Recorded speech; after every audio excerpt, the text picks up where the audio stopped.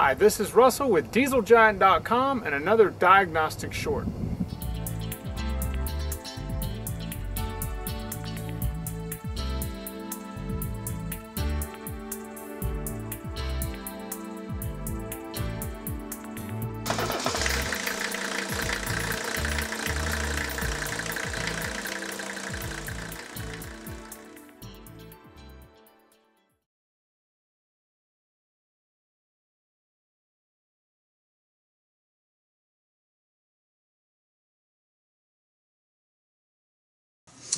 Hey guys, it's Russell with DieselGiant.com, and I wanted to do a quick tips video.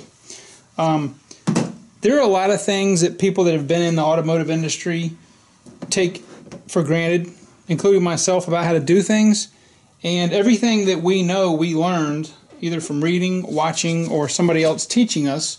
So I know that I've seen people do this wrong a lot, so that's why I wanted to do a video on it, on how to load a grease gun.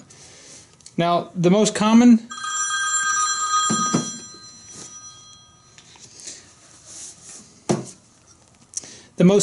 size for grease gun in the cartridges that you see here, you can get these at any automotive store. Here's one for Mobile One. Here's a used one of these. This is my favorite grease, is the Conklin Rhino Grease. But you're going to have a 14-ounce cartridge. Okay, this is the most common. They make them larger, they make them smaller, they have some where you can use bulk, but we're going to be talking about this.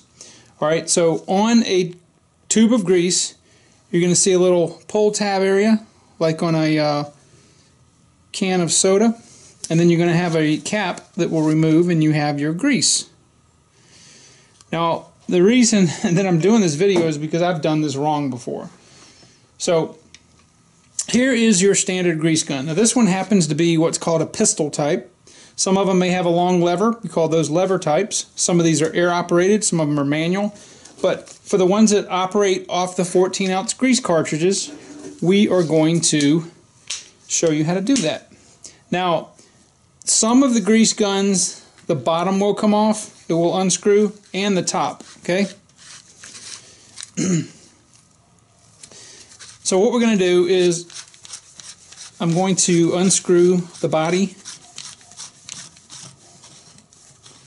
from, this is called the head, alright, or the trigger assembly. And there's a small port in there. And inside here is a plunger that we can pull back like this. And there's a tab right here, which is how we release it. Now that plunger inside the grease gun is what forces against the grease in here to allow it to be dispensed when you pull the trigger. So the way that you load this is you pull this all the way back, so the plunger's in the bottom. Now this is where people will make a mistake.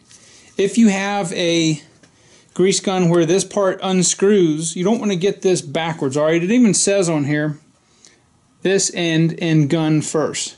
Okay? What you want is that you want the top, I'm calling this the top. Okay, you want this here. See how this fits? It'll go right down and it'll rest on the lip right there. Now, this is what you don't want to do. You do not want to pull this and let this handle go, or you will have 14 ounces of grease either in your face, on your clothes, or whatever. So, we've got to open this obviously, so we'll pop this top. Okay. And the grease is in there just like that. We want to take the top assembly, screw this back on. Okay, just like that. Notice this is still in the ready position, and then all you do is you, on this one, you just pull it and let the spring go. Now what's going to happen is that it's putting this tube of grease under pressure, and then we want to work the air out, so I'm just going to squeeze the trigger right here, and you're going to see grease dispense. Okay, it's just that easy. Now, the other tip that I would give you is there are a lot of greases that will separate. I keep my grease gun in a one of these Rubbermaid storage containers. It sits in here with the accessories. It has that, and it's got another extension with it. Because this is the only grease I've ever found that won't wash out of bearings and it will not separate in here. Depending on where you store your grease and the temperature it's stored on, even this stuff will separate in the gun. So what you'll do is you'll pick the gun up to use it, and out of the very back, the different weights of grease will basically liquefy themselves and run all over. That's why I've got this paper towel in here. So basically I just put this like this, and it fits in here absolutely perfect, and it's got a top that goes on it. Now you can keep this in your shop, in your garage, but if it gets hot like it does here, I prefer to keep this inside where it's climate controlled. It doesn't really get over a 72, and that grease will stay in there until you use it up. So guys, I hope this quick tip was helpful, and if you have any questions, want me to do any other type of tool reviews, I've got some good videos coming up.